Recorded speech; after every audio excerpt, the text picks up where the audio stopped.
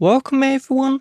Accessing accessibility is as simple as opening up the Settings app, and if you scroll down, you see General, and then a little bit below General, there is the accessibility option, and we can tap into this. But if you have an older iPhone, the process is different, so you will need to open up the settings, but instead, you're going to need to tap on General, and then you can see the accessibility right here.